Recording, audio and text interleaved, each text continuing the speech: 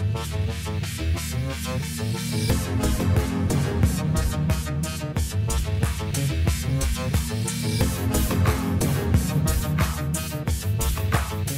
Sci-Horror Film Podcast.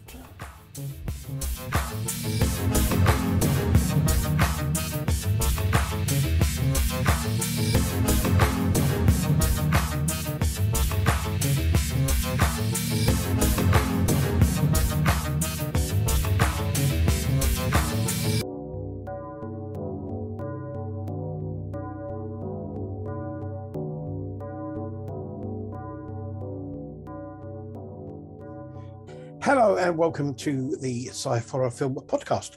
I am not him, and he is not me. That is an important difference to remember. So, welcome to the podcast. How are you, Monsieur Scott? Feeling a lot better, actually. I woke up, as you know, I woke up this morning and Amy loved it because I couldn't talk.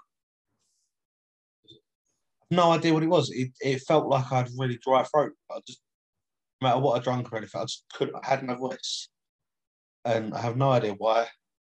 But no, I seem to be okay now. Good. Stressing over Christmas, but that's nothing new. Yeah, well, oh, There's nothing unusual, man. I went beep beep then. Oh no, hang on. Just tip the computer over. No, can't do that. Issues. Hey? We're having technical issues. I am a technical issue.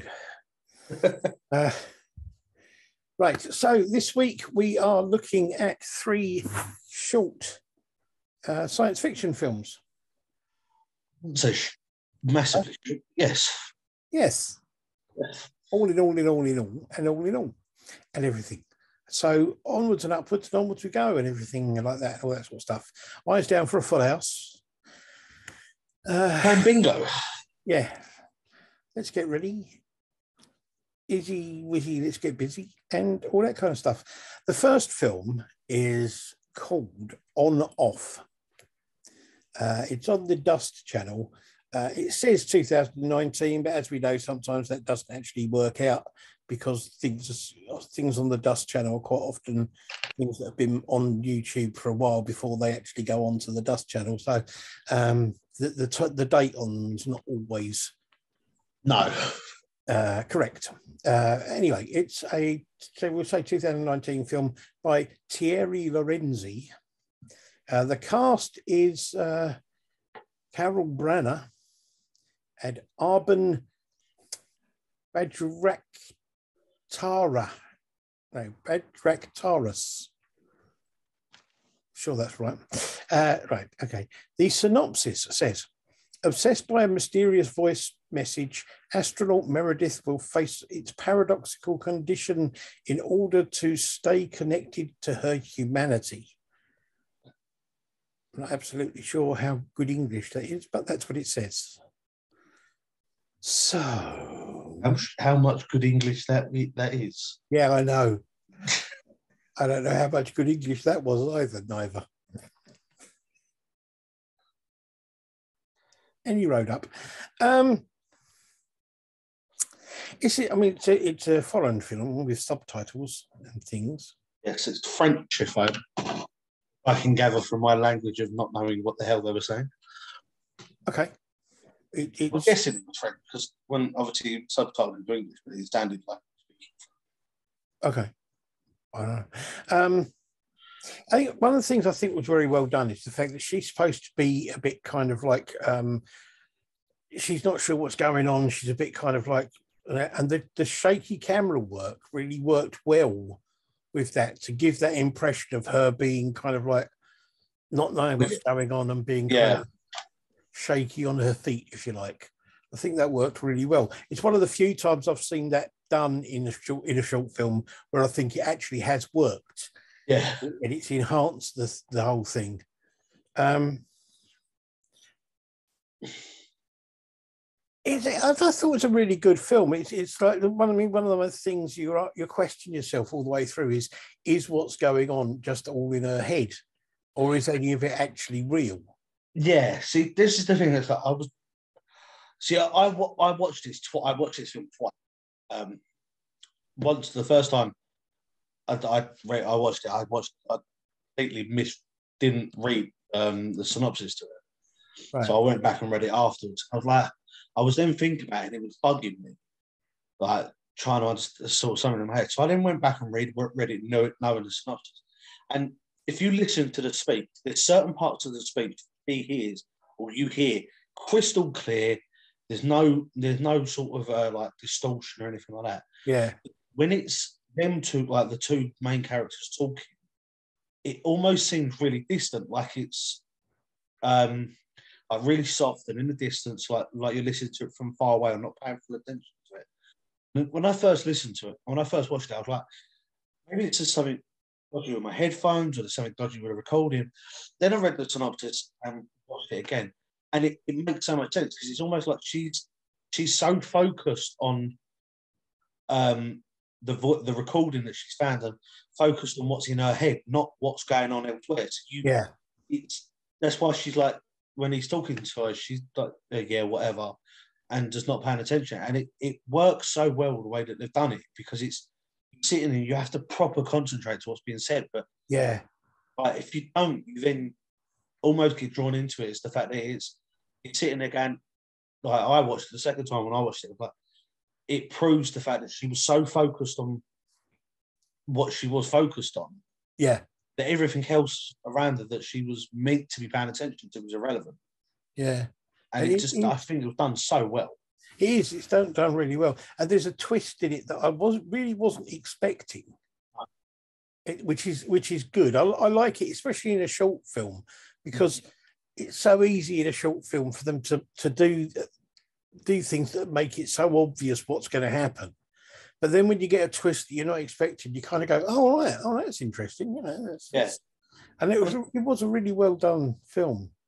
It was even like literally up until the last minute, you don't really know what's going on fully until you see pretty much how it all, until he actually explains it. And I sat there and I was sitting there for ages going, "What on earth is?" Even the second time around, I thought I missed something.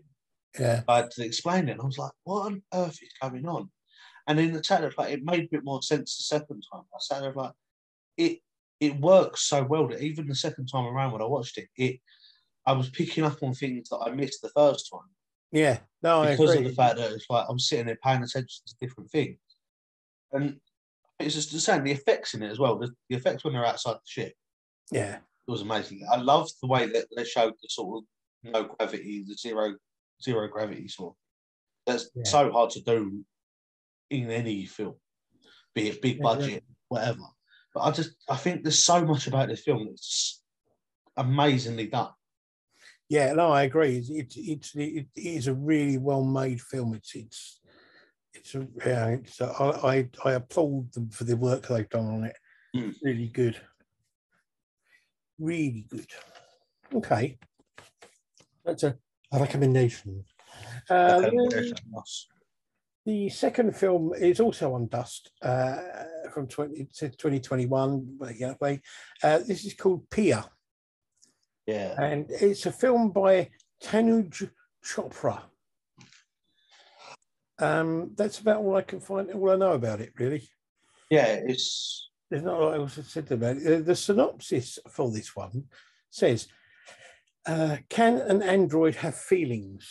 Can true love be resurrected through technology after death?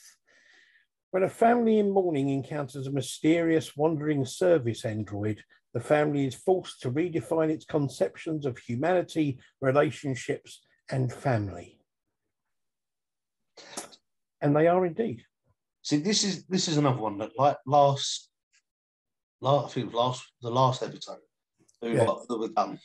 The fact that I said that you give me a group of synopsises and told me which one it was to the film after I watched it, I wouldn't have put them two together because yes, there's aspects of the film in the synopsis and you can tell, but knowing that it was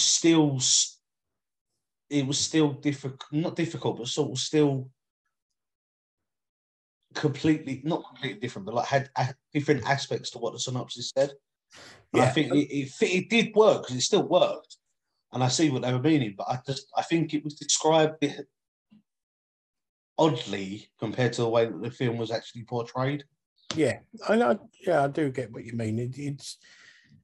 I think the thing is that the synopsis is probably what the director wanted it to mean. But when you watch a film, sometimes you don't necessarily get the same thing from it that he was trying to put across in it. Oh yeah, And I think that's part of the problem. But it's a very well made, very well acted film. It's an interesting idea, but not necessarily a totally original idea. yeah. This is one of the things. I was sitting there for ages, and I still at the moment can't figure out. I know I've seen a film with that idea before. Yeah. Can't place it though. It's bugging me. I know exactly what you mean. I've had the same thing. It's been done before, but it's a good film. It's the way it's done is quite good, even though it's something that's been done before. And I think one thing that I would say that kind of grabbed me with it was the start of it. The start of it gets you really into it straight away. You're kind of interested from the start of what's going on, and you want to find out more. So you're kind of drawn into the story by that. I think with it as well is the fact that the effects on it, like with a lot of the films, even with Dutch films, it's almost easy to tell with the effect. Yeah. That part of the film where they find the truck and then put the peers are put into storage later. I sat there for ages. I paused the screen and I sat there for about 20 minutes trying to figure out whether or not it was one person or if they were multiple, like if they were quadruplets or whatever. And I sat there for ages and I couldn't pick out if they were like cuts of them, if they were the same, like if it was one person or if it was multi-layered. It's bugging me. I know exactly what you mean. It's very interesting. I can't imagine that they are all just people who look either the same or extremely similar. Yeah, it must be multi-layered copies of the same person. If it's multi-layered, I'll say even with Dust Films, I know they've got a lot of money for it, but it's so well done. Oh yeah, those effects, the effects of whether it's CGI, green screen, whatever it is, it's incredibly well done, and it's a very well made film, and I think they've done it so well with it. It's another one of those ones where you kind of look and go, how do you manage to make such a good film out of a short film with a I mean, I can't see that it's had a huge budget. No, but, it always amazes me what people could do with some of these short films, just how much they can get into them. Yeah, see, that's what I'm saying. It was like, it's the thing, like we said before, it's the fact you don't have to have. I get the budget helps sometimes. And we've spoken to people that have said, having a budget helps, but it's more the idea. And I think this is another one. It's the fact that they probably have had a budget to help them, but I think the idea, even if they didn't, the idea behind it worked so well with it that it's just amazing anyway. Absolutely. It's a really good film. As I say, it's very well made, very well acted, and really interesting ideas. And I really liked it. I've got to admit, there is one thing, and I do this with a lot of films, even with feature films. Just I had to chuckle a bit. It's the fact that she activates and walks through the warehouse and just happens to find a coat that perfectly fits her. Yeah, they're perfect. Sleeves were fine. It was fine. I did like the style of it. It was very Mad Max sort of film. Yeah, but it just happened to be that it was lying just where she was meant to be laying around. It just landed exactly where she was. It caught her eye, and it fit her perfectly, and just a perfect fit and everything. Absolutely. Well, why wouldn't it be? Yeah, exactly. I wish that would happen. All the time. Just walk down the street and go, "Oh, I found a jacket." Okay. Right, the third film is from 2021. This is a film called Psychosis. This is from Ridder Films. We've done a couple of Ridder films before. Written and directed by Blake Ridder, who also did the cinematography and the editing. Produced by Lucas A. Ferrara and Louis James. Cast: Louis James, Sarah Alexander Marks, Danny Parsons, and Blake Ridder. Music was by Gamma Skies. Well, I think it was by Gamma Skies. It's either the band's called Gamma Skies and the track's called In a Spaceship, or the track's called Gamma Skies and the band's called In a Spaceship. I don't know which is which. But there you go. Synopsis says, alone and locked in a nightclub, a man struggles to find a way out before his own sanity turns on him. Now, one thing I want to say before anything else with this is all of the other Ridder films we've watched have been well-made films, well-acted, well put together, but they've all had a bit of humour to them. And this one is really quite serious, which I wasn't actually expecting, to be honest. I did the same thing the whole way through. I was so concentrated on the film that I sat there and I was like, there's got to be a one-liner. And like, even right up to the end, I was like, there's got to be a one-liner. There's got to be something just to lighten the mood a little bit. And then when the ending come up, I was like, that was a lot more intense compared to his other stuff. Yeah, absolutely. I mean, you know, it is well made, but I wouldn't expect anything less because his films always look good. Good cinematography, good lighting, well acted, well edited, good use of music and that kind of stuff in it. But it's such an interesting idea. Yeah. And it's so...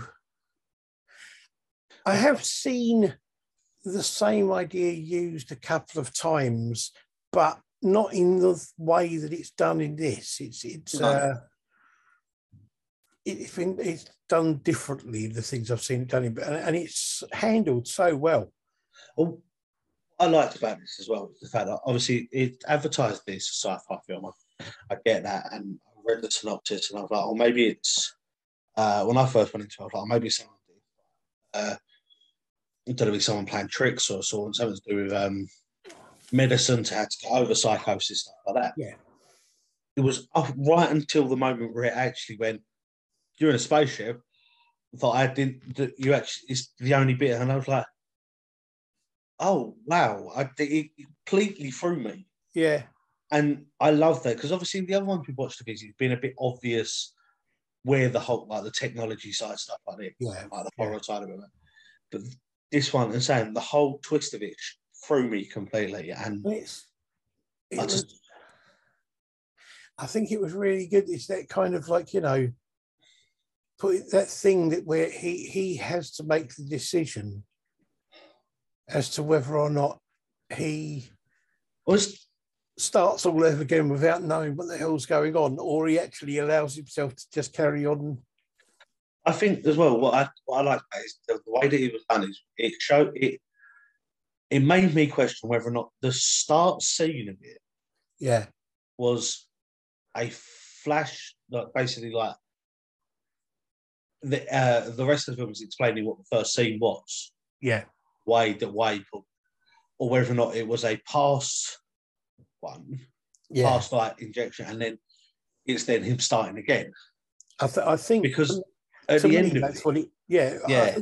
When I got to the end, I realised that the first bit was the end of the last cycle and the restart of it happening again. But I just like I've got to admit one big, and mainly just because of the fact that I'd like drinking what he was drinking. It was a whiskey on the rocks he got given to him. Blatantly obvious there. It wasn't, but that's my only gig. I'm saying the rest of it, though, I loved the whole twisting and turning and all the effects to it. And the effects were great. I can totally understand why this is an award-winning film. Definitely. It's so great. And I love the fact that it's got it has got the whole sort of bit to do with actual psychosis as well. It's the fact that you can do the same thing over and over and over and over and over again, expecting a different outcome. Yeah. Is basically the whole definition of madness and psychosis and stuff like that. The fact that it can happen one time out of, like it says on this, one time out of 500 times that he's done it. Yeah. The fact that it can happen there are times, but the fact that I think is very well done, because all in the film Psychosis, where it's a very, very questionable illness. Yeah. Very, very people still sort of almost wince when you say to them, you hear someone say, I've got psychosis, you're a bit wary of them. Yeah. Still people out there do it. To do this with this film, and it to be as good as it is, and win awards and just be that amazing, I think is very, very well done. Yeah, oh no, I agree. I mean, it is a brilliant film. It's so well made, so well put together, and as you say, the effects are great, and everything about the way it looks is just right. It works really, really well. Things like I said, I know. We say we'll do this every week, and I say, yeah, they're good films, and we both make comment about the fact we make notes. Notes. Now, my whole thing is the fact that I have a book next to me, it sits next to me all the time when I'm writing these films. I write notes in it, and I constantly either stopping and starting the film or write it as the film going on. Now, every single film that we've done, I've got A4 pages or at least 2 pages worth of notes. Yeah. Now, this film, I say how good it is because I was so drawn into it. So I think I've got four notes. Yeah. Made of it, and they're ones that are basically, like we said, the cinematography, the acting, the note about the whiskey bit, and the effects. That's it. That's all I wrote down because I was so drawn into this film. Yeah, and it was so well done. It is. It's brilliantly done. I really like it. Okay, so I will say though, it is nice as well to see Blake Ritter in a film not wearing his own merchandise. That's very true. That is true. I was expecting it when you see him sort of fold into his get-up, like he's going to be wearing a hoodie again. He's going to be wearing a hoodie again, and he weren't. Oh, yes, that is very true. So yeah, we got 3 short science fiction films there that we liked every single one of them. You got Off, Pia, and Psychosis, which I will put the links up to as always. I know we say go and recommend these films to everyone to go and watch. I will say I recommend Psychosis so much because it's such an amazing film. It is an amazing film. It's really, really well done. So we have, that's this week's, we have one short horror one left to do, then a short science fiction one left to do, and then the Christmas one.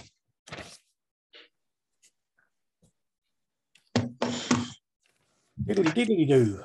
Oh. What? Reminded me how close we are to Christmas. Wow, look, you know. What can you do, eh? A Christmas show. Christmas comes but once a year. Thank Christ for that. Yes, so next time we will be doing 3 more horror films. Horror. That have been all translated into dogs. Yeah, they're all going to be translated into dogs. Yeah. So it's all going to be barks and woofs. Horrors. And we're going to do the entire thing impersonating Scooby and Scrappy Doo. I don't know which is going to be which. We should swap. We should alternate it. Yeah, maybe. Get halfway through it and then switch. I don't think I could do Scrappy Doo. I could probably do Snoopy. I used to do Scooby all the time. When I was at work, my boss used to accuse me of being Scooby Doo all the time because she used to say to me, "What's this doing here?" And I go, "I don't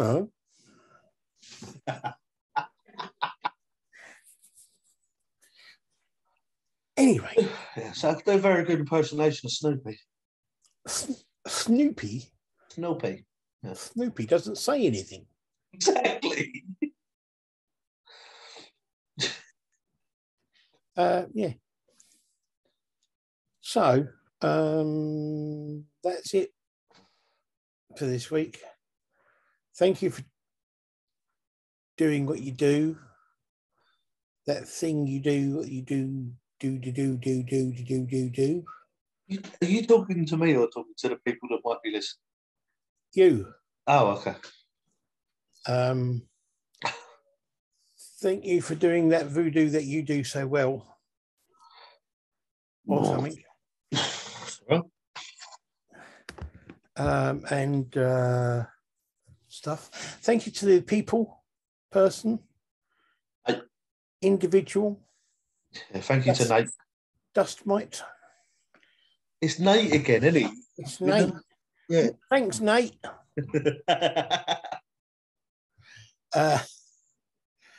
We will be back when we come back again next week. And until then, as somebody much more famous than me once said, I'll see there. So, bye then. Bye. Bye.